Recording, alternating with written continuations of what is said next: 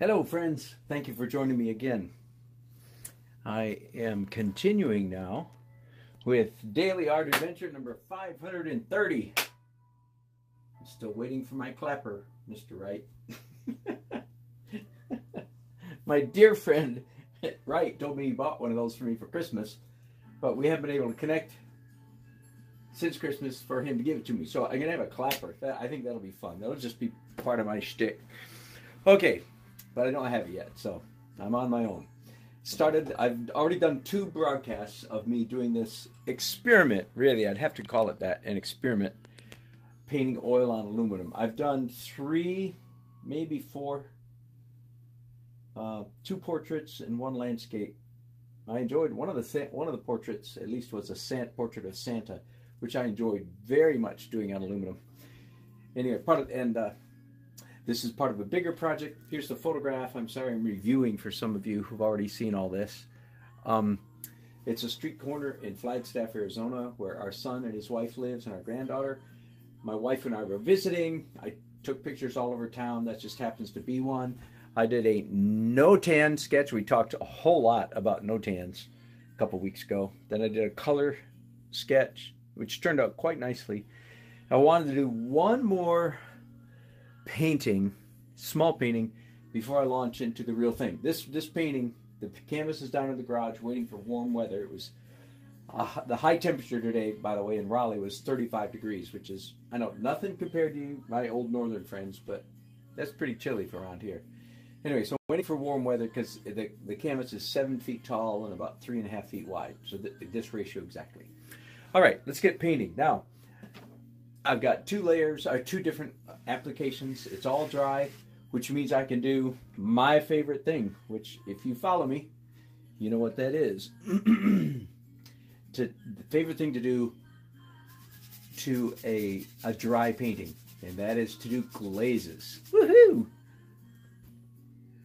Why do I like it so much? Just because I'm nuts? Well, of course, I'm nuts, but besides that, visually, why do I like it? And the answer, I always put it in a colloquial just so you and me can remember it. Here it is. Ain't a color made that don't look better with something else on top of it. Let me say that again. Ain't a color made that don't look better with something else on top of it. Some of you might be thinking, I don't get it. What does colloquial mean? The rest of you recognize that that's improper English.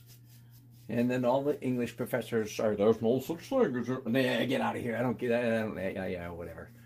You know what I mean? Improper usage, whatever. That's what the professors like to call it, I believe. Anyway. But the high school English teachers who still speak good English, they know exactly what I mean.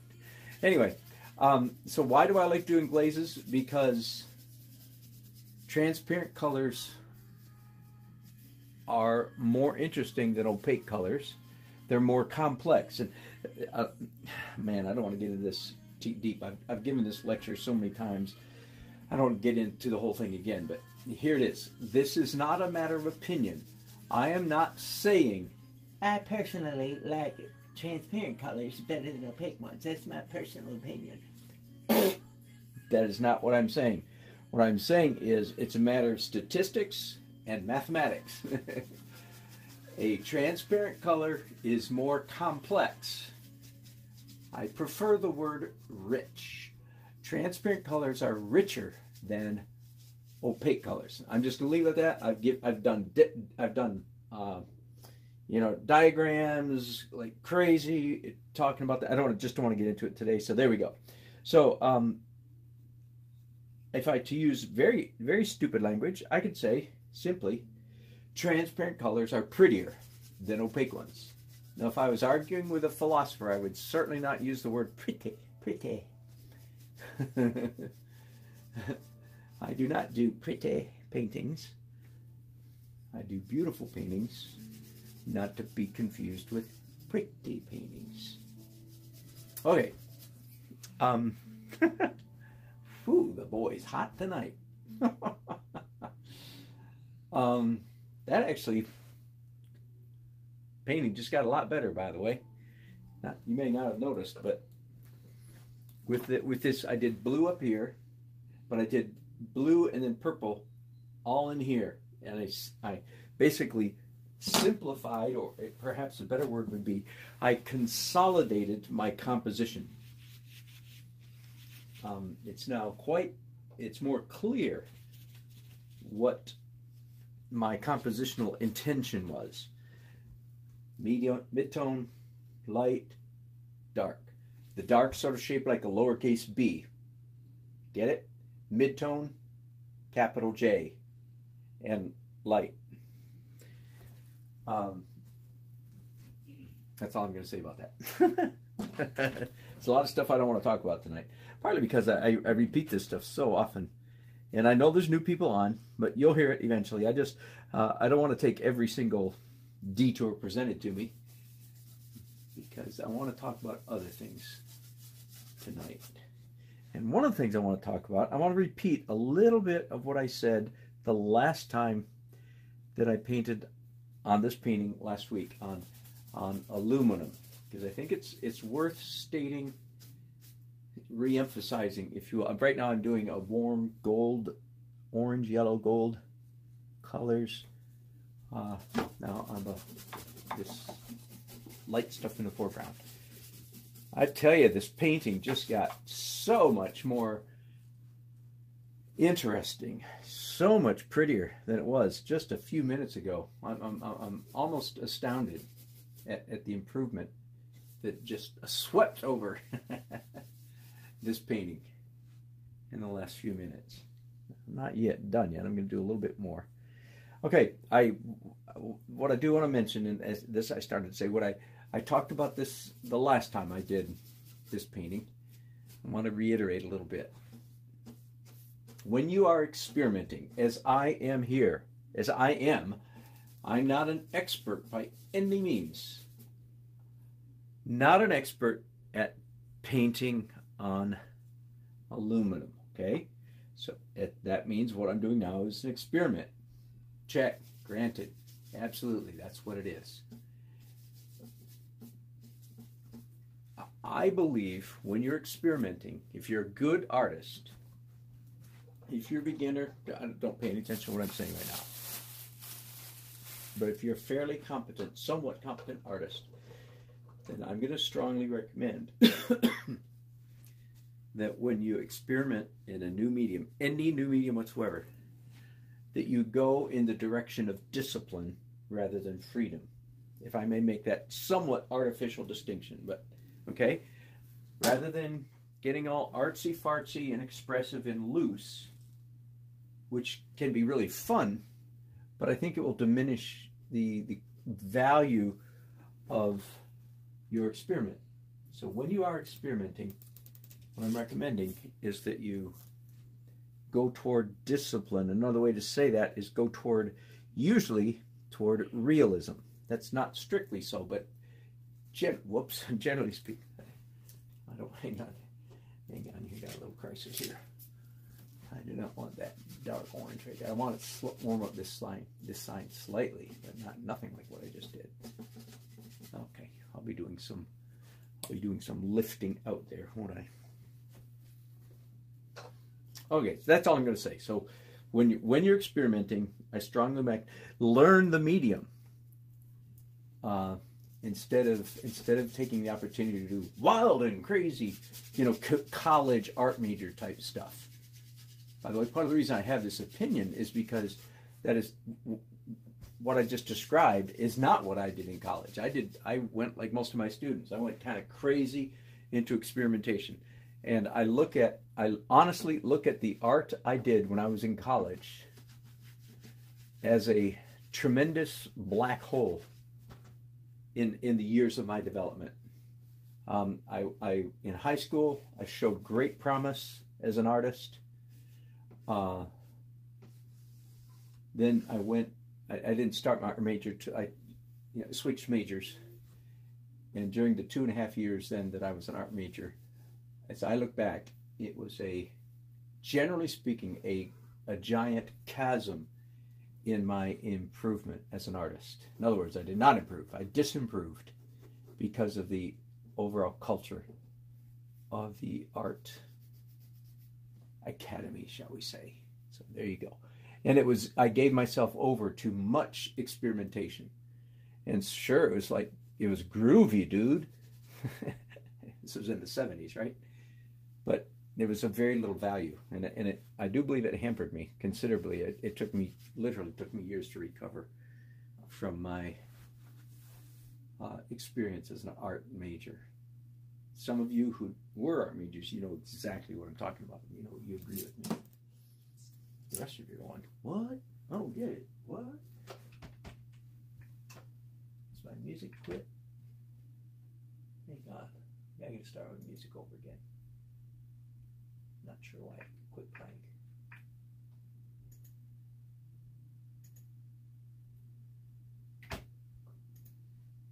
Strange.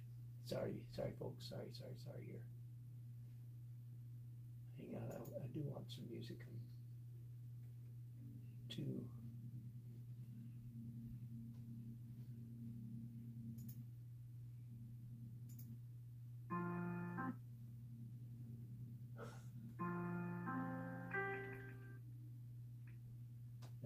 I must have some streaming issues downstairs as I'm competing with some bandwidth with people downstairs, I believe.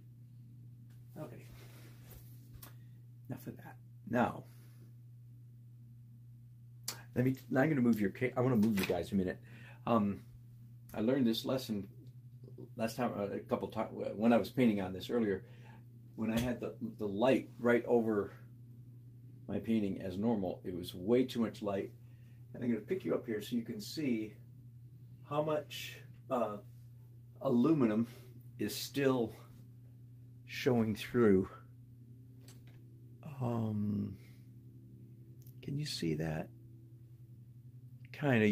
I know you're getting more glare than anything else. There, you can kind of see.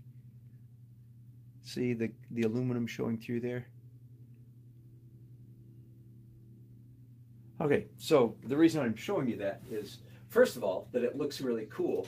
Secondly, and I'm happy about this, I have actually too much aluminum showing through, or way more than I need, which means I'm free then at this moment to, sorry, working with my music again. There we go. I'm free to slap some good opaque stuff on this painting without losing the beauty, the iridescence of the aluminum. Okay, some people paint on aluminum just as if they were painting on a board, on a panel. In fact, some people just gesso the aluminum and go, and then they call it, oil on aluminum. And I disagree with that mindset quite strongly. Of course, they're welcome to do that, but they're losing the opportunity to have the magic of the aluminum showing through. It gives an iridescent feeling, and it just adds another whole element to the painting and the painting process that you really can't get any other way. So I am big on allowing the aluminum to show through quite a bit. All right, now, since our last escapade into aluminum painting last week sometime, I forget what Daily Art Adventure, by the way, for those of you who are new, that's what DAA stands for in the title. It's Daily Art Adventure. That'll be a little bit more obvious when I get my movie director clapper machine. Since our last escapade, since our last adventure, I have come up with a concept that to me might be huge. It is this: the more careful drawing, rendering, realism you have in your painting. Okay, now obviously, why do I mention that right now? Because look at this. Look at how many of you have never seen me hold a brush in this manner to do a painting, except when I'm doing my signature. This is that death control grip I usually rail at, usually scream and holler and have a tantrum, say, don't do that. Because most of you need to learn to not do what I'm doing right now. Let me finish my thought. So here I am doing hyper tight stuff, realism. The more accurate rendering realism that you have in your painting, the more freedom, looseness, expression, art marks you ought to have in your paintings. Okay, and let me say that phrase again with all of the interruptions. The more tight realism you have in your paintings, then the more loose art marks you ought to have in your painting. Okay? I've never put it quite that way before, to myself, to you, to anybody else. So here I am right here, right at this moment, doing tight realism, like to the max, right? However you want to say that, like hammer down, crazy, tight realism, correct? That means I must follow up this here few minutes. I didn't mean to say it that way. I must follow up this period of extreme tightness with a brief moment of extreme looseness. Okay, and we're going to find out together. We're going to find out if that really helps my painting or not.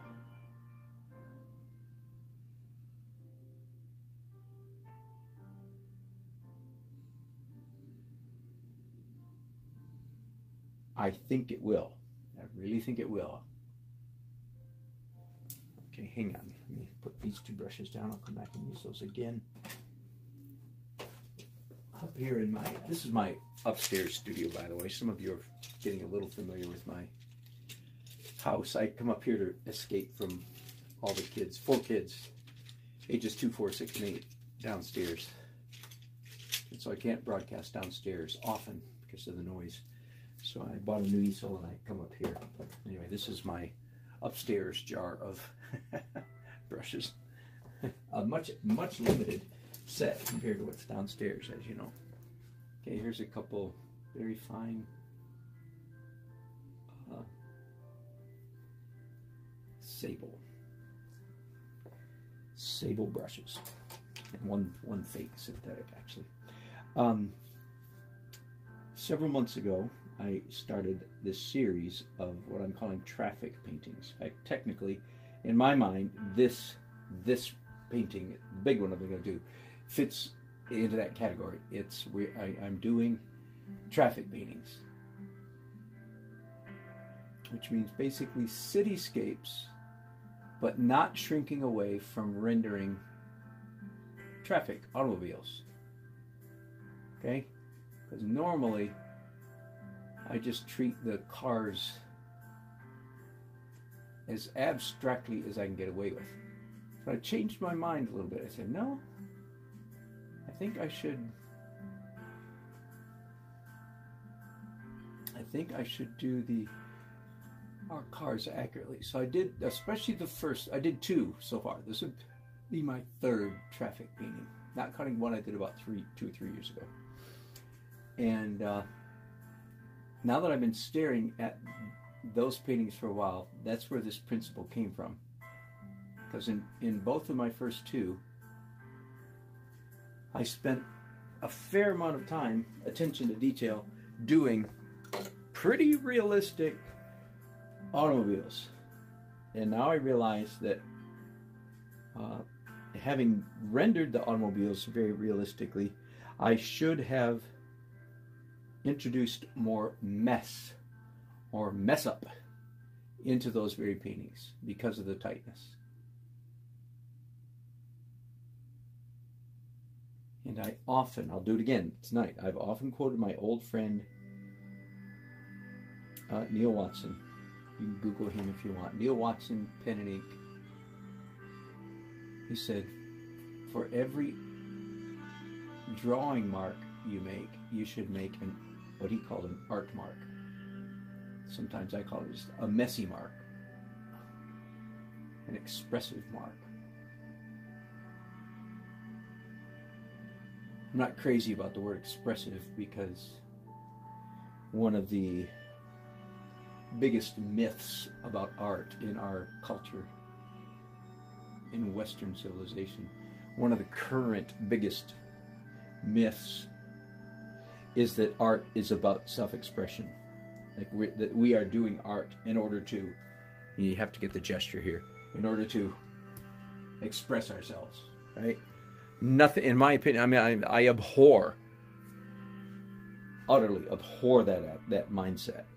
I detest it, absolutely detest it. That's enough of that. I'll get all upset if I talk about it any longer. So I don't like to use the word expressive mark as if, again, as if that's what I'm doing, is expressing myself. But by expressive, I just mean loose, literal marks. All right. There's a sign, a traffic sign here, street sign, that I believe is quite important to the overall composition. Not because I want people to be able to read it. In fact, I would rather they didn't, but they probably, because the letters are just big enough, they will be able to read it.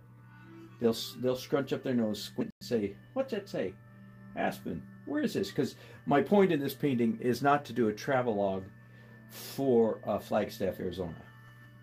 Nothing wrong with Flagstaff, but that's not my point at all in this painting.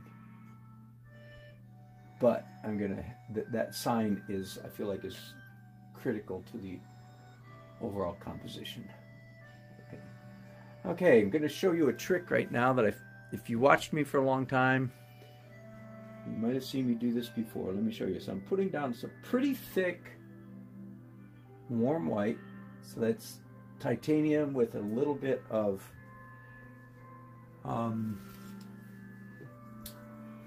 yellow ochre and a little bit of cad yellow, fake cad yellow. Okay, and here I have a fan brush. Ready? Let me bring this out a little bit so you can see my hand.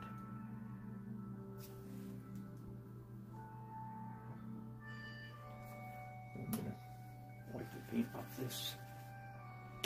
I'm gonna put more paint, same color, on the same spot right there. Same brush. Wipe it off again. Here's the point that I want to make. When you're doing this what I'm doing here, creating a glow, even a streaky glow, you have to do it fast. You cannot do it slowly. You cannot do it slowly. If you try to do that slowly and carefully, it will look like absolute, forgive me, crap.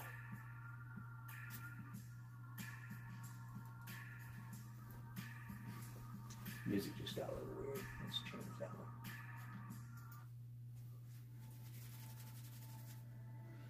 Now, do I want to do some other glow?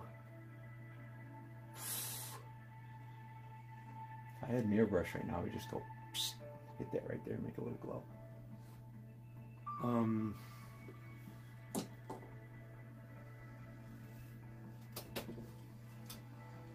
If I had a mop brush, which I do not have. I have one downstairs, but I don't have one up here. And I don't want to leave you guys to go get a mop.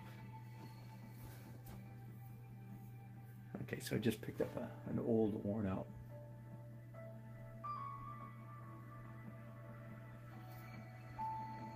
soft brush, synthetic brush.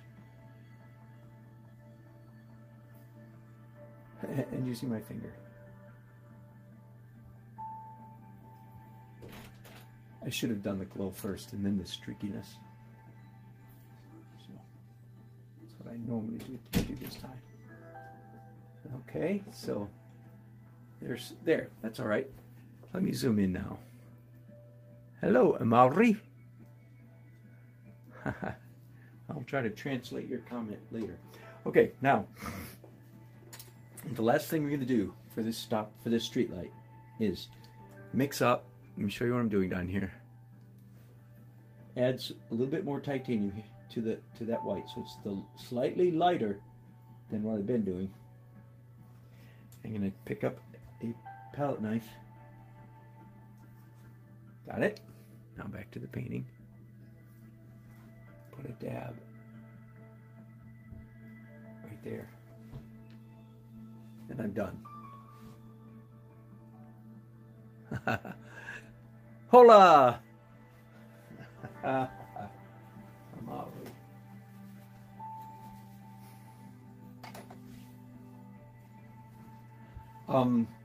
That is the lightest mark that you can make on a canvas, or aluminum, which is warm white with a palette knife, because it's mirror smooth, so it reflects light more than anything else. That's enough. Done with that light. Let's go somewhere else now. I want to leave this area and do some of the midtones. So again, those of you who may be following me for the first time, or you haven't been following me very long, please understand that all this stuff that I'm doing right now is very, very, very finicky for me. Not my typical loose. And this is a good example of what I mean when I talk about when you're experimenting in a new medium, which for me is painting on aluminum. When you're experimenting like this, I believe it's a good idea, generally speaking, to go tight, go disciplined. Because you'll learn much more about the medium in this tight mode than you would in the loose, carefree, quote-unquote, creative mode.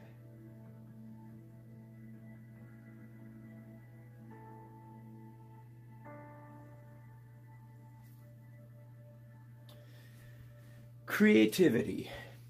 Let's talk about this for a minute. I've talked about it before, but let's do it again.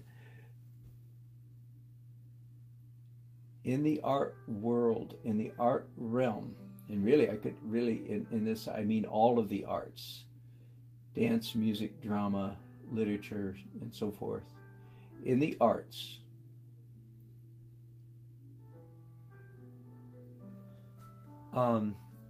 first of all, creativity ain't all it's cracked up to be. A lot of people outside the arts, or beginners in the arts, feel like being creative, and again, the gesture here is that kind of thing. A lot of people think being creative is like a high value in the arts. And I don't believe it is. It's a high value in school, in an art major. And that's why most art majors graduate from college not being very good at their craft, because they weren't taught craft, they were encouraged to be creative. Don't get me wrong, creativity is important. Usually I'm defending creativity, because I do believe it's the most important single form of intelligence, or kind of intelligence. Way more important than having good short-term recall, so that you can pass tests. Being creative is way more important in the real life than short-term memory. But way too many people that think, in my opinion, everything I say here is my opinion, I don't have to tell you that, do I? In my opinion, being creative is not the highest value. It's a value, it's not the highest. What is the highest value? Ooh, I got myself into this conversation without planning to answer that question. But it's a very good one. Hierarchy of values. I've written on this actually, so I just have to remember what I wrote.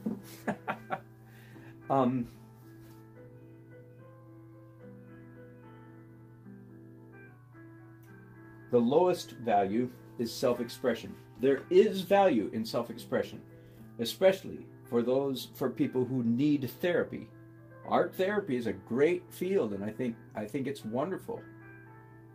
But it's not what I'm doing. I'm not doing artwork because I need therapy. Hardly. I'm doing artwork because I love it, because it's in me, and because I need to pay the mortgage. I love it when people come up to me when I'm painting on the street, and they say, "What's your inspiration?" Again, because they think that art is mostly about self-expression. So, what's your inspiration? I'm sorry I say it with that sarcastic voice, but I'll let it go. That's how I feel about that question. And I usually say, that's easy. My inspiration is mortgage. And they usually laugh, thank goodness. That is my inspiration. I need to pay the mortgage. I don't sit around and wait till I feel like painting. It's my job. I get up, get my butt out of bed, go out and paint. In this case, it's 10 after 10 in the evening. It's my job to paint. Why not? Why aren't I downstairs? Actually, what would I be doing? I'd be practicing my trumpet. So I'm going to be practicing either very little or very late tonight. Probably both. So I don't sit around and wait for inspiration. This is my job. And I tend to be more of a night owl than a morning person. So thus, here I am upstairs in my studio at 10 o'clock. So anyway, so my inspiration is paying the mortgage, but I don't wait for inspiration. It's my job. Okay, but so on the hierarchy of values in art, now I'll just limit it to therapy is a value. Self-expression is a value. I don't pay much attention to it, but generally speaking, some people do, and they need it. Next level up in a hierarchy of values, in my opinion, is creativity. Creativity is good, but it ain't all that. It's just good. Yeah, you should be creative. I've spoken many times about the donut of creativity. Real quickly, you want to hit the donut, not the air around it. So if you're stuck in a rut doing the same thing, like if you have a formula, if you have a formula for your painting and you always do it exactly the same way all the time, you're not creative enough. You're stuck. You miss the donut because you're in the hole. Okay? On the other hand, if you're way crazy creative, like I talked about, most of us were in college, your creativity is untethered. It's unproductive. You're not really learning much. You're not really gaining or benefiting much from your creativity because it's not tied to what you already know. Okay, so I could go on and on and on about that one. I'm sure I will some other time, but not tonight. So, self-expression is valuable, but it's the least valuable aspect of art. Creativity is valuable. In my book, it's the second lowest value in art. Then I'm just going to limit it to 3 levels right now. The highest level is mastery, skill, knowledge, understanding, mastery. Now, if I were to put a 4th value on top of that, it would actually be wisdom, which answers the why questions. Well, why do we do art? Why do we do art the way we do it? Why am I a realistic painter instead of a wild and crazy modern art person just doing, black squares and stuff, like blue squares and stuff like that? That gets into the realm of wisdom. But I'm going to just talk about the 3 values tonight. The lowest value is self-expression. Second lowest value is creativity. Highest value is mastery.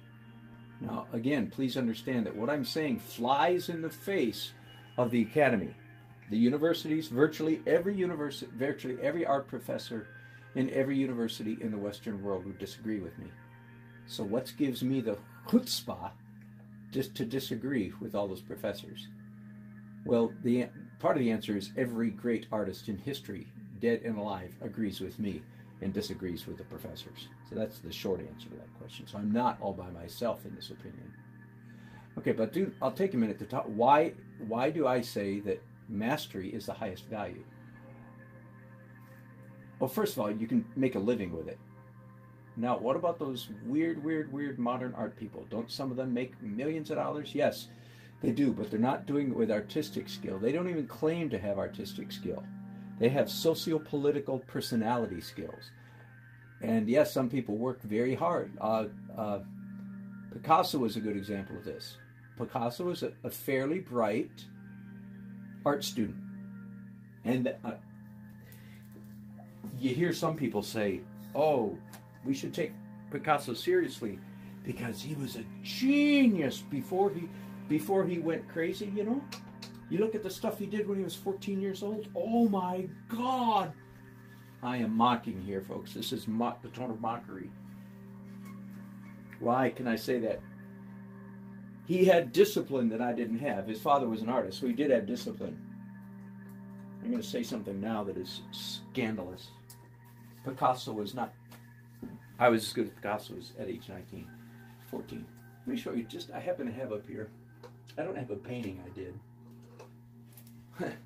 But I just happen to be standing. I made this guitar with virtually no power tools when I was 16 years old.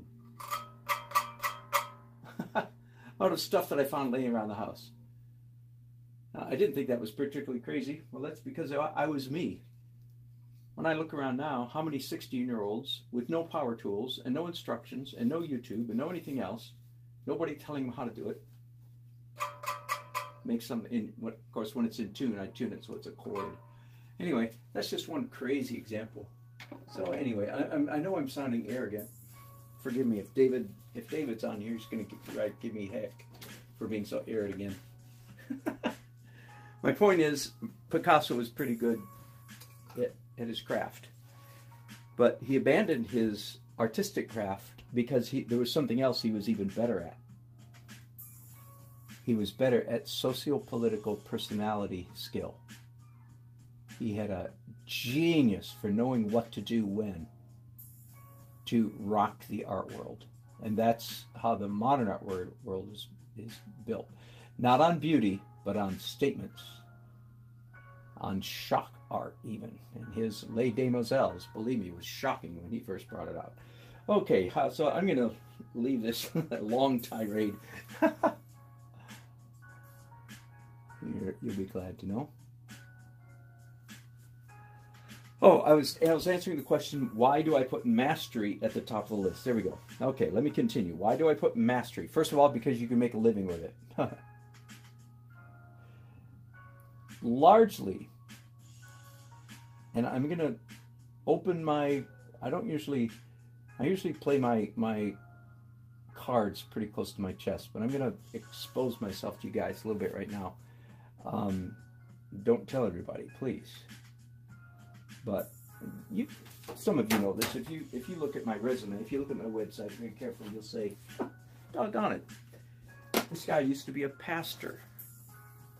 Now that doesn't mean the same thing to everybody in every culture, so I have to be really careful about that. But let me just say this. Part of the reason I became a pastor at age 21 and continued in that field, off and on up to the present day, but I don't get paid for it anymore. I get paid for artwork. But I will just say this. Here's the point I want to make. I went into, quote unquote, the ministry, the Christian ministry, to a large degree because I care about people, and I have compassion and care about people. I care about people prospering. I care about people being mentally and spiritually healthy. Fair enough? That's not too shocking.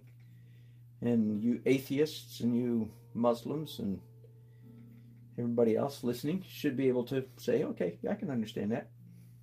Okay, so you don't have to get all upset. Anyway, part of the reason that I put mastery at the top of the hierarchy of values is because of what mastery does to the soul of the person who masters something. It induces health. You might say, well, what about Vincent van Gogh, Van Gogh, for you Europeans? Well, it didn't help him much, did it? Oh yeah, it did. He would have. By the way, the details of his death are still look it up. It's we're not sure that he killed himself. Be that as it may, let's just assume that he did. I don't want to get all conspiratorial on you, but it's an interesting conspiracy. He would have been worse off if it weren't for his art. His art saved his life for the last 10 years of life. Didn't save it quite long enough or well enough. But mastery, and this is what all young people should be taught. You want to feel good about yourself? Learn how to do something good. Learn how to do something well. It doesn't mean you become an arrogant jerk. Like me. I just said that for David. Who always manages to catch me being arrogant. Yeah. Those of you who are good at something, you know of which I speak. It's only those of you who aren't particularly good at anything yet, perhaps some young people, you're not sure what I'm talking about. But you will be. It's not the only answer. There are a lot of very unsuccessful people, broken, tragic people, who have skills. Don't get me wrong, I understand that. But generally speaking, having skills goes a long way, I'll say, towards shepherding one's own soul. Okay? Now I'm sounding like a pastor, right? We are responsible largely for the shepherding of our own soul. That's why some of us pursue spiritual realities. One of the reasons, or one of the evidences that we are whole people is we're able to keep our heads when others are losing theirs, and so on and so forth. Anyway, so this is a motivational talk. You want to feel good about yourself? Learn how to do something well. Okay, I've just absolutely talked you guys to death tonight, and this broadcast is getting a whole lot longer than I ever expected. But before we go, tell you what, before we go, I talked a whole bunch at the beginning about if you do a lot of careful stuff, then you must do, excuse me, a fair amount of loose stuff. So let's zero in on this sign again just for a minute. All right? Pretty tight.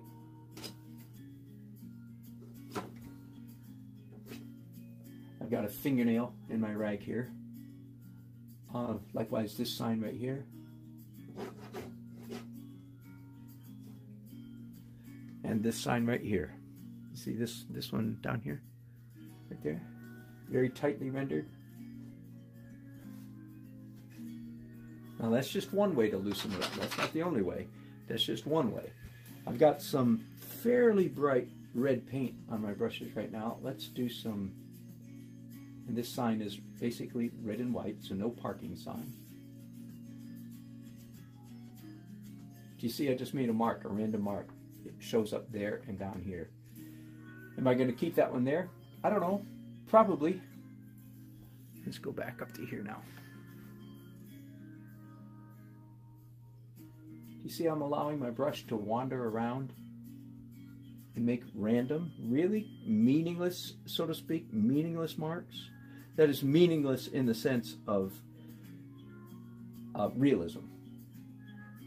Not right now. Right now I'm doing realism because there's a red border around this sign. But now I'm not doing realism. But that's an art mark. Go back to my finger in a rag. I'm going to modify one of the marks that I just made a little while ago down here. This red mark on this car. I like it, but it's just a little bit too much of a good thing. So I'm going to not erase it, but push it back a little bit. And this guy's wearing red. Okay, that was a good mark. Can you guys see that? I'm going to pick you up and take you for a ride for a second. Here we go. There, do you see that? That was a very successful mark. Now, I'm not done with that guy. I may come back. I'll probably come back and give him a little bit of definition. In this case, I did the mess first and the drawing second. Same result. Get it? Okay, so again, a little bit of a smudging off. All right, that's enough. I'm gonna let you go now. This painting's not done, although I do like what is happening to it, generally speaking. Quite happy with it. What makes me happy about a painting is is two things. One, that it's accurate. And two, that it's messy. I'm really working on some of you. I know I am. I know I am. I'm working on myself, doggone it. Let's do a glow in the back of this tail light here.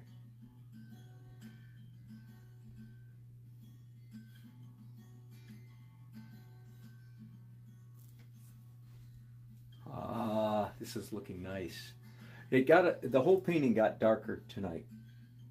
The street light brighter. I need to redo the go lights, the green lights. This all got darker, and the tail lights here got darker. And let me do one more thing before we go, okay? And that is some headlights of cars coming the other way. And I got to tell you, the painting just really took on a new level of life here with the changes I've made tonight. Now I'm excited about this painting. Still not done. And again, everything you're seeing me do here fits the description of when you are experimenting in a new medium. Knuckle down, buckle down, lean in, work on it, get it right. Get it right. My cold is almost gone. I'm happy to say just coughing up some of the little remainder stuff that's way down deep.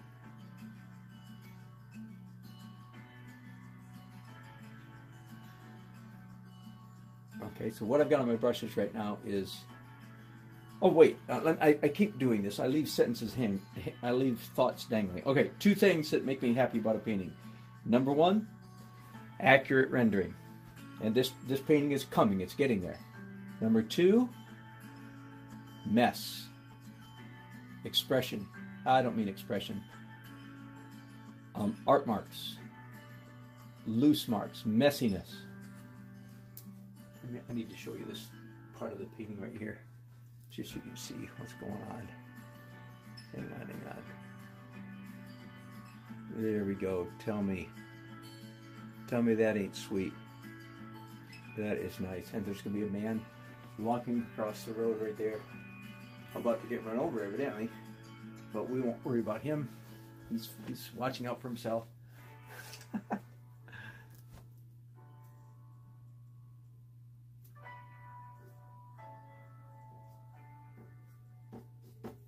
Little reflection on the road. People love reflections.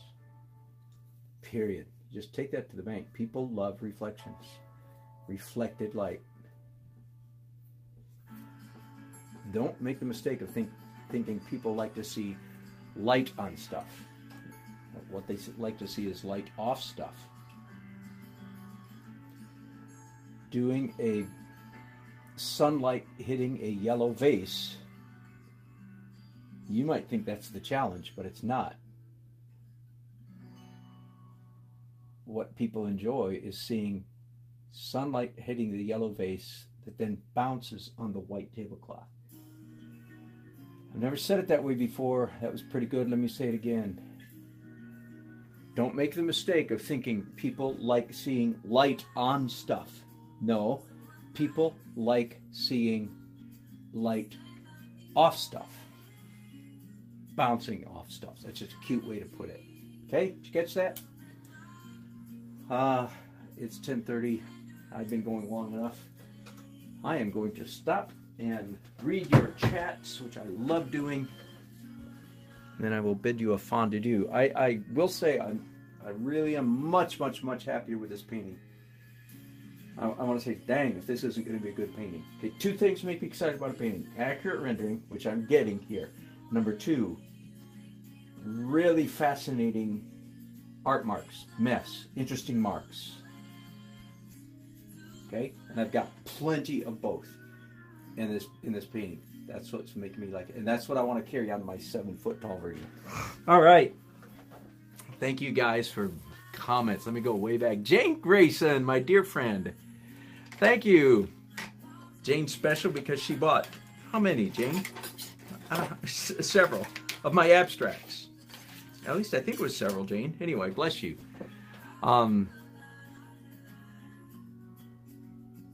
Yeah, thank you, Jane. So Jane has some originals hanging in her house, and she very graciously and very truthfully says, I wish everybody could see the real things because you think the videos show about 10%. Jane, I'm afraid you're right? People have to develop an imagination for looking at things on video.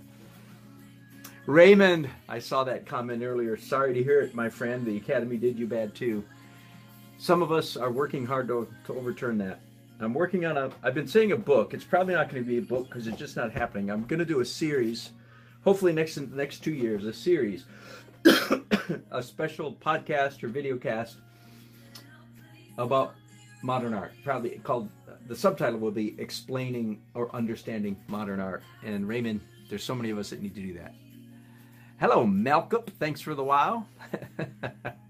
Hi, Malk, and then a tongue sticking out. Wow, that's nice. I like it. Appreciate it.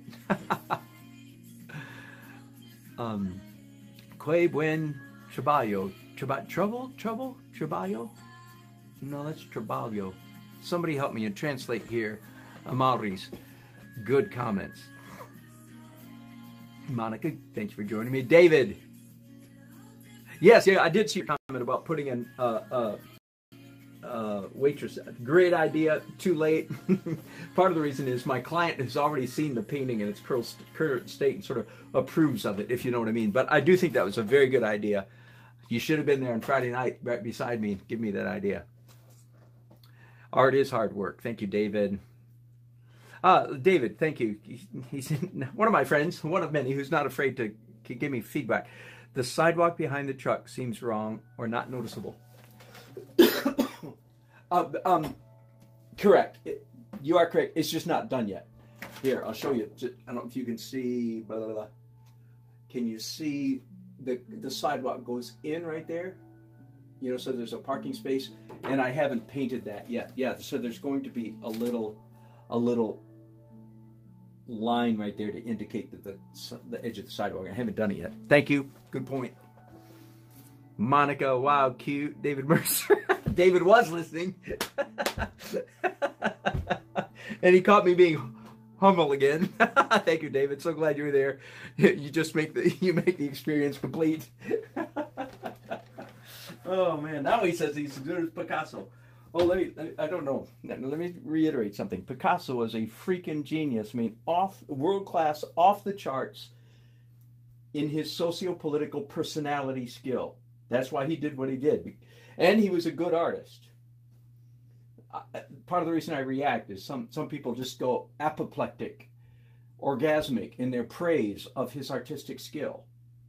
And I roll my eyes and say, really? And I could name 30 masters. Rembrandt, Michelangelo, Da Vinci, Bouguereau, and 30, 50, 100 other men or women could mop the floor with Picasso in his artistic skill. Do you understand? So, yes, he was decent. He was good. I'm speaking, anyway. But what he was off the charts, genius, absolutely world-class genius, was socio-political skill, personality skill. He knew what to do, and he had the artistic skills to do it. So, that will be in my book. All right. Portuguese. Oh, thank you, Kaz, my friend. Thank you for translating. I wondered if it was Portuguese. Anyway, okay, thank you so much. What a good job. Thank you, Amaury. Thank you, guys. I love it. Appreciate your company. You make my life so much more complete and full and fun. I'm not kidding. That is absolute truth, and I appreciate it. So I'm going to call it a night. Tomorrow, will I be I should be broadcasting tomorrow. Oh, maybe not. Taking a very special trip down to meet our special daughter, Melody. So I may not paint tomorrow. Hope to do something. Okay, thanks guys. Love you. If you haven't subscribed, do so. Leave comments also. And if you like this, share it with your friends. As I always say, if you don't like this, keep that to yourself. It'll be our little secret, okay? Thanks. Okay. Good night, Monica. Appreciate it.